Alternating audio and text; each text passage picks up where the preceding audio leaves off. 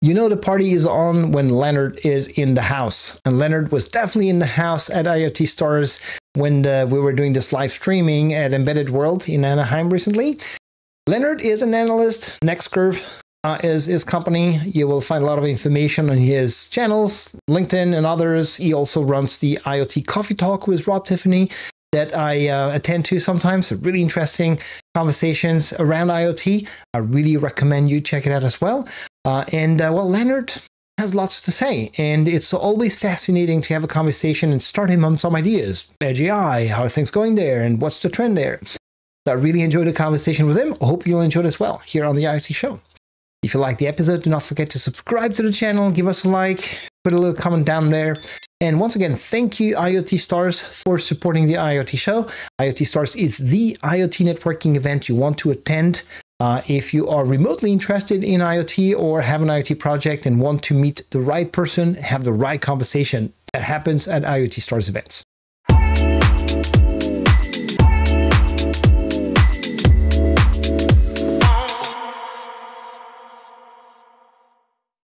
Okay, and we're back. Oh my God, I look terrible. That's Holy the light, crap. man. I know. Turn off the lights. Turn the lights. No, we look good, man. We look good. Oh my God. Well, we're live. We have 3 people online. Thanks for joining in. Hey, how's it going, everyone? Leonard is here, the Leonard. As usual with Leonard, we don't know what we're going to talk about. I have no idea. But that's going to be fun. We are at Embedded World. Yeah. It is the IoT Star networking event. Yes. Great people waiting for us. You know, holding our beers down there. Yes. What's going on, Leonard? A lot of traffic. A lot of traffic. Yeah, I just got up here from San Diego. Okay. Yeah, I was at a Cisco event, and so it was all about networking and security and all this AI supercomputing nonsense. And then now I'm here. It's all about embedded and IoT, the stuff that matters. Actually, what I think is going to become super sexy. Like, jokes aside, don't you feel like conversation? Wait a minute.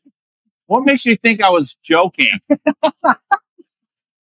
Do I look like I'm joking? Let me actually rephrase. This was not a joke. Here we are having a real conversation about real stuff, right? Oh, yeah. More so than in other networking events or other. Oh, yeah. To say politely, right? Yeah. So what are the things that you're observing the trends of the industry? You're actually advising companies, helping them understand what's next, right? NextCurve is the name of the company. Wow. Am I good?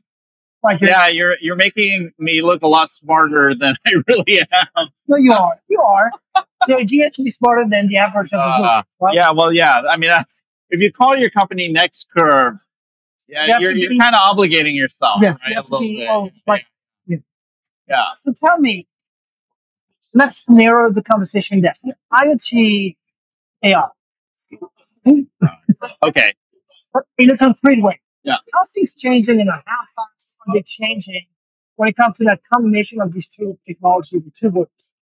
No, I think it's important. There's like 2 things. There's IoT for AI, and then there's AI for IoT. Okay. Yeah, I mean, that sounds kind of cliche, but that is sort of the dynamic that's playing out, right? Because what we're seeing is a lot of this wonderful AI technology, largely machine learning, that's benefiting from much more capable compute. That's coming down literally to the microcontroller. And so you're able to deploy much more capable, quote unquote, AI closer to the sensor, closer to the endpoint device. And so I think that's a really catalyzing dynamic, or at least one aspect of a catalytic dynamic that we're seeing right now. And the other one is IoT for AI. And so one of the things that I think is going to be pretty huge very soon, in fact, I would say that it's happening right now, is contextual computing. contextual, and some people call it contextual AI, but it really is more like contextual computing. How do we enable AI to contextualize what is being sensed and gathered from environments, right? Business environments or whatever kind of environment that are being captured by sensors. And then all the, connectivities, architectures and technologies that allow you to aggregate all that stuff, align it to an ontology that makes it machine readable. Once it's machine readable, of course, you can, go through a contextualization layer that allows humans to understand in a much more rich way what's going on. And that's really what, Rob Tiffany always talks about. It's about the clipboard, right? Yes. You get rid of the clipboard, and it's not just about little data points, simple stuff. Now you're able to bring together a much richer collection of information together from the edge and do some really funky stuff. Yeah, of things that we thought possible but didn't know how to do. Yeah. Now we have different technologies and bricks coming together. Digital twins that allow you to model and contextualize. IoT that is feeding environmental data. AI that analyzes all of that. Yeah. We just talked about software-defined connectivity with someone else here in the show. But all these things are coming together. It's kind of magic. Yeah. It's great. I mean, I think I want to give kudos to a lot of engineers out there. Yeah, I love you guys, right? Mad respect for all of you. I really appreciate everything that you guys do, and a lot of the challenges you face working with these technologies and trying to express them in terms of, the business value that all these ridiculous, forecasts of exponential TAMs and all that stuff suggested. But the thing is, you guys knew. The thing is now technologies are hitting inflection points that allow what you thought would wanted to happen, right? And so there's this new value opportunities that are availing themselves. And I think, what is it? We've been kind of in the trough of disillusionment with IoT. Yeah.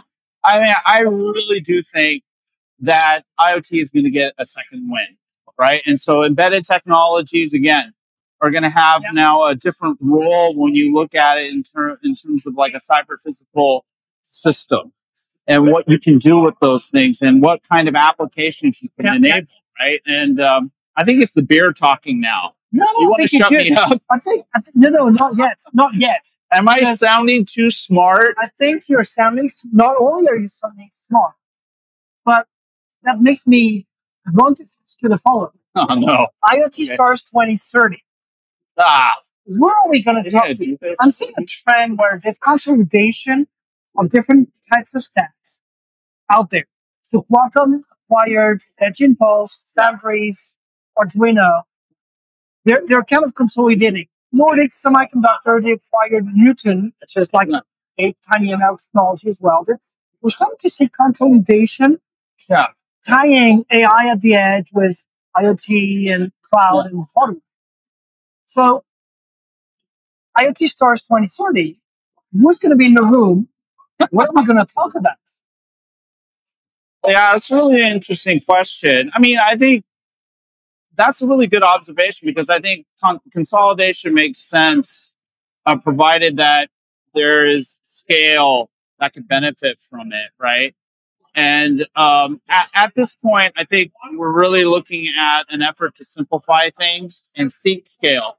So yeah, I think I don't think there's any. It's inevitable that you're going to have some consolidation, integration, in order to squeeze out costs, right?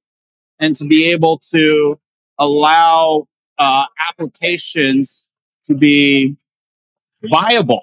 I mean, that was one of the biggest challenges we had in IoT for more than a decade is viability. It's great in terms of a technical capability, but was it viable, right? From an economic standpoint. And so, yeah, you're gonna probably see a lot of the, I mean, you do see a lot of the semiconductor companies, whether it's ST Micro or it's, I mean, even Analog Devices, Qualcomm, NXP, all these guys now trying to bring this stack together. Yeah, NVIDIA, arguably, you know, AMD, all of the guys, right? Intel, right? Trying to create these, let's call them value pipelines, right? And that involves simplification. It involves integration. And a lot of that has to do with, you know, kind of bringing IoT together with AI pipelines. And so that's what we're seeing with some of these plays, right? Where and they're much needed because like all these technologies are very complex. Integrating them is not simple. Now you'll get options out there the same way cloud simplified things. You can go to AWS and things are done a certain way. You go to Azure, things are done a different way. So you basically get, you know, options that simplify this aggregation of technologies to implement your solutions. I think Marc is like hovering there. Oh my God. Are you gonna actually be surprised? I was in the door. Yeah. I didn't see him joining. Oh my God. How did you get in here? You know, somebody, Brandon recognized me and then he goes, oh yeah, Leonard Lee. The door? Do you need to talk? Yeah, we have special instruction though for not letting him in. It's like, look out for that crazy Asian guy.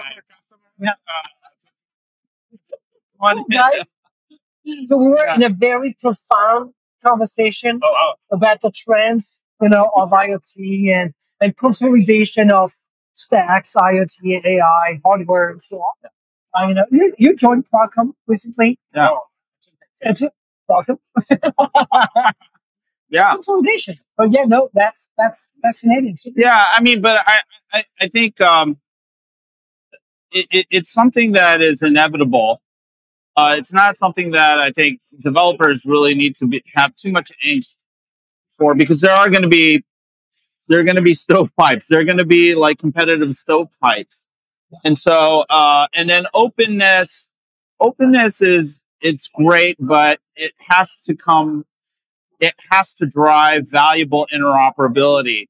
And it's really more of an agenda of interoperability more than open, right? I mean, we've seen this time and time again. Don't overdo the open thing. What's most important for a developer community is being able to channel technology applications into end market value, right? And that, again, going back to, you know, some of the fixations we had with IoT in the first or second round is, hey, it has to be open. We have to be interoperable in order to scale. Well, a lot of those theories didn't play out. And so, you know, one of the things that I would highly recommend both the Edge AI community and the IoT community and the combined IoT plus Edge AI community is, you know, don't get too fixated on that stuff. Don't get religious about things, right? We really have to focus on how do we move the community? How do we then support the technology to, I feel like the beer is, but maybe I should drink more beer. But how do you create that dynamic that channels that technology into those applications? And scaling is like, you know, we've talked about it on IoT Coffee Talk forever. Scaling is a weird concept. You have to be very clear on what you mean by that, because scaling in one context is different from another. And the strategies that you come up with related to driving scaling, whether it's for your business or it's for the technology or the service, those are different. They're not the same, right? And so you can't generalize things like that. So hopefully a lot of these things that we've learned in IoT, we applied them, you know, the lessons learned in this next round, this next opportunity. I, you know, as some encouragement to the community. Yes, there is a new opportunity here, and there are high value opportunities in, some, industries that have a crap ton of money, like the semiconductor industry right now, And so, those of you who follow me know that I do a lot of stuff in the semiconductor industry. That is the answer for this question. Oh, We have some posters at the IoT Stars, and one says, if your technology has a steep learning curve, it's a bad product. So probably this is like the conclusion of the summary of what you say. yeah. That's awesome. Good timing. Thanks, Marc. There is no such thing as the shelf hardware. Everything ends up custom. Yeah. I think. No, I agree. A lot of it becomes bespoke. Yeah. And you will love this one. The best dashboard is no dashboard. It's automation that matters. Well, some philosopher has been writing this. Oh, wow. Yeah. So now here's the question. These things up. Who created this? It's us. It's Lawrence and me. Oh my The God. key to Edge AI adoption is better developer experience. What do you think is the key for Edge AI adoption? Yeah. I mean, that's definitely, greasing the wheel. But, again, it has to be direction. You have to be moving in the right direction. A modern embedded stack is unlocked to any hardware platform. What? A modern embedded stack is unlocked to any hardware platform. So that one, we need to triple click on that one. That's like gonna be you would say. Yeah, and that's gonna be for an IoT coffee talk. Yeah. Right. You will love this one. The last one. The only reason you need 5G is because you didn't optimize your system with Edge AI. Okay. Oh my God. That one you were I think you were smoking something when you came up with that one. Yeah. Yes and no. It's complicated. I think that's our wrap. Yeah. Ending up on this quote. Everyone, thanks for tuning in. IoT Stars, thanks for hosting us. And awesome. See you soon, guys. Thanks. Yeah. Bye-bye.